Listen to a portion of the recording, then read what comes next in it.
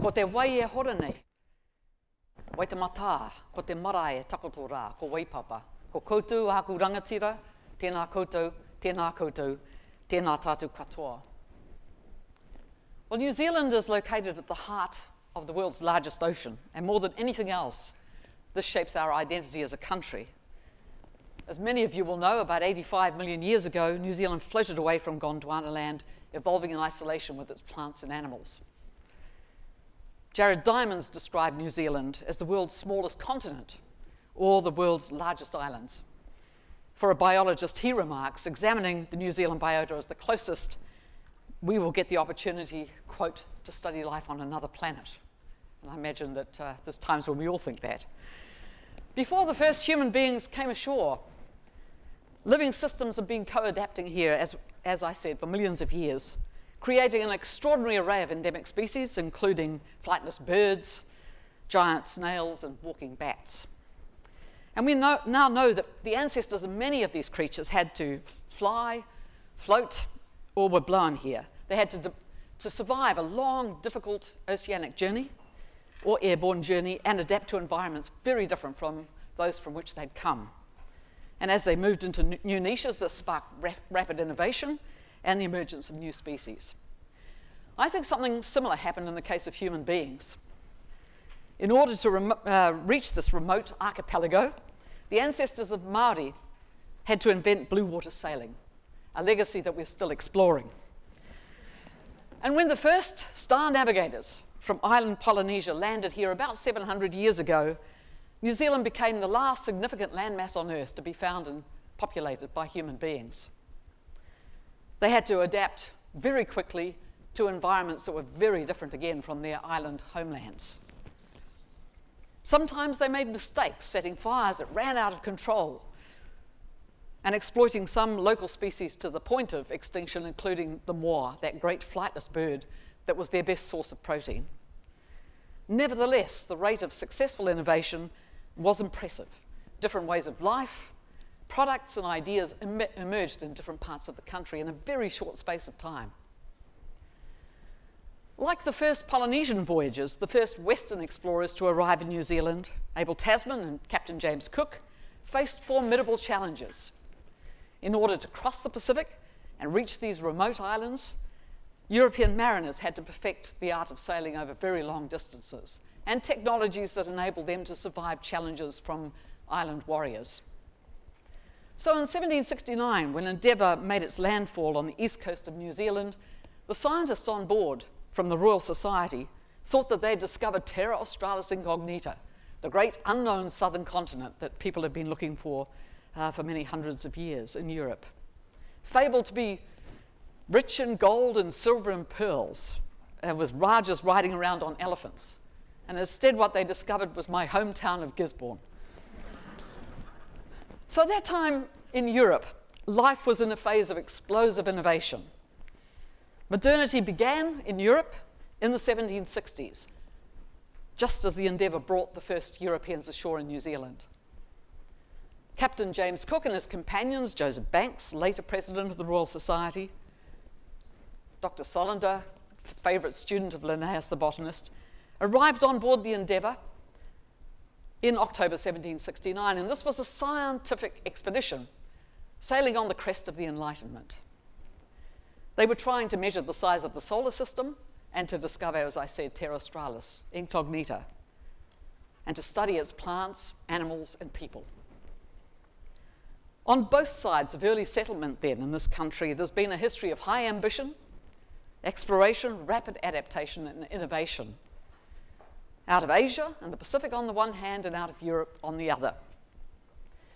And as an anthropologist, there's my hometown, 1769, some of the plants they collected when they ran ashore. As an anthropologist, I've been really fortunate to study these voyaging worlds. I was trained originally in four-field anthropology in the States, biological anthropology, archaeology, linguistics, and social anthropology. And I'm very fortunate, I think, that my discipline has avoided that Cartesian abyss between the natural and the social sciences. and between the idea of people and so-called environment and so on, mind and matter, subject and object. Those kind of Cartesian divides don't really belong in the discipline that I belong to. When I was originally, they used to call it the study, it's got this great global scope, they used to call it the study of man. And then sometime in the early 60s, they realized that was a bit sexist. And so my professor, when I first came here to the University of Auckland, Ralph Pinnington, used to start off the stage 1 lectures by saying, anthropology is the science of man, embracing women. But he was trying not to be sexist. Didn't quite work, but anyway, good effort, Ralph. And perhaps because of that, I've been a bit of a disciplinary nomad, you might say, moving from Chomskyan linguistics, which is quasi-mathematical. My master's thesis was a Chomskyan grammar, to sociolinguistics, to social and cultural anthropology, to historical anthropology, and sort of mixing them all up all the time, to environmental anthropology, and now I guess philosophical anthropology, you might say. And from New Zealand, across the Pacific, and to Europe. I guess that's what happens when you spend your academic career studying people who've spent a lot of time trying to discover what's across the horizon. And in addition, I've been really fortunate to have a deep exposure to Māori knowledge and ways of understanding the world with elders like Erueda Sterling, Meri Meri Penfold, and many others over the years, and my colleagues in Māori studies. So now I'm engaged in what I would call experiments across worlds. What happens, and what has happened in New Zealand and elsewhere in the Pacific, is people with very different ideas about how reality works have come together and try to negotiate shared ways of living. So that's kind of where I locate myself and have done, I guess, for a long time. And I think I'm really fortunate to work as an anthropologist in my own country and in the Pacific region. There's never, never a dull moment. I'm often working on questions of intense public interest. So recently I wrote something in response to Alan Duff about domesticity and fatherhood in Māori families at the time of early contact, which showed that Māori men at that period, according to all the European male observers, were very tender fathers, and violence towards women and children was almost unknown, which seemed to arouse an extraordinary public interest with about 17,000 Facebook hits, so very interesting.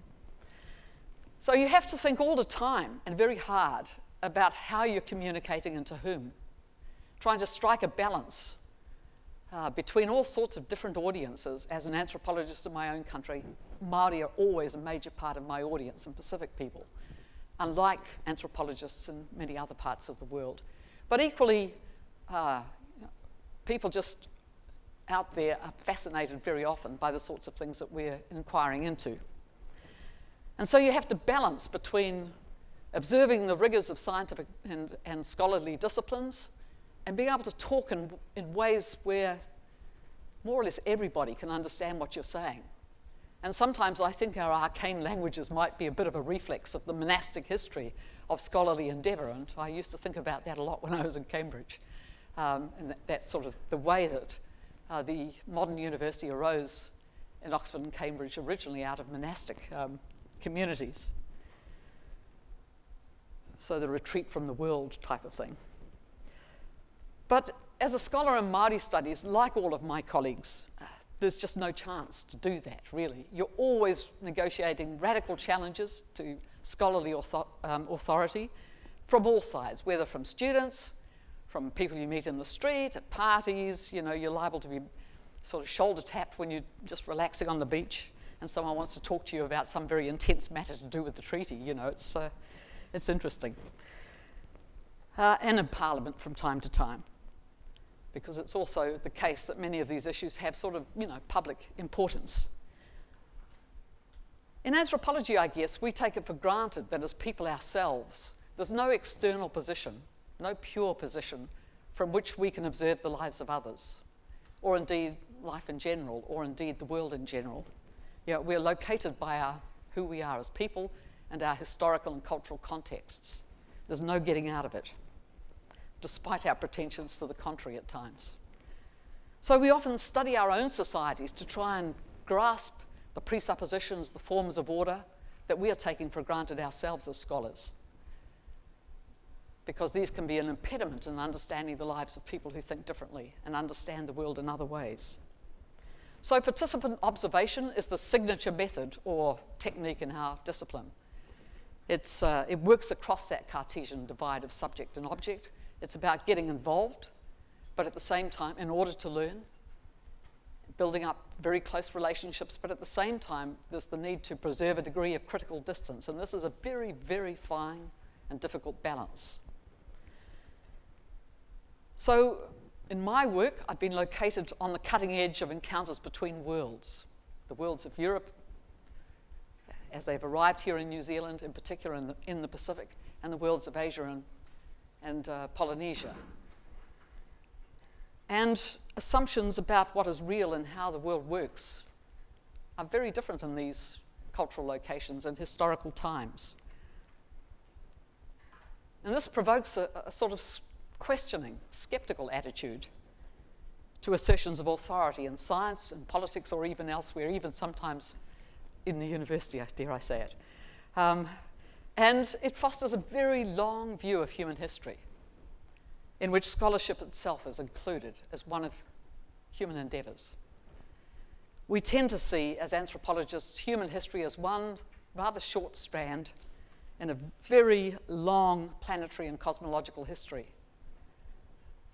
and all of those other strands as being intimately entangled with ours. So if you think about the life of people, then law, medicine, engineering, technology, the sciences, politics, economics, and so on are all topics of anthropological interest, and indeed anthropologists study them, and we have subdisciplines in these areas. That makes you acutely interested in what everybody else in the university is doing and trying to sort of do your best to follow some, at least, of the great findings that our colleagues are making. And that's why the university as a community is such a fantastic place to be. So I get very excited by what's going on with complex systems theory, planetary transformations and living systems that surround us and are impacting on lives everywhere, but in the Pacific and in New Zealand at present, the ocean, waterways, landscapes, the atmosphere, other life forms, as they entangle with ours. And from that, I guess I'm drawing on Māori philosophy as well. And some of you will know that recently, very recently in Parliament, the Whanganui Treaty Settlement was passed into law, which recognises the Whanganui River as a legal person with its own rights. It's the first time in the world that a river has achieved that recognition, interacting with people. And I think on a scientific basis, this is accurate. They've been there, the river's been there for a lot longer than we have. And it has its own requirements to be healthy, on which we all depend in turn. So it's impossible to understand, I think, human experience in different times and places without trying to understand at least something of the exchanges between people in these wider systems at different scales, right down to the molecular level. And I've got colleagues who call themselves, like Lisa Matiosa-Smith, a molecular anthropologist. And that in turn is pretty much impossible, as I'm sure you will all understand, but very exciting. I love being an anthropologist in my own country and the extraordinary challenges that poses. You just can never rest on your laurels for 1 second, always supposing you have some. And the University of Auckland, I have to say, has been a fantastic place from which to do it. Nā reira, e aku rangatira, tēnā koutou, tēnā koutou, tēnā tātou.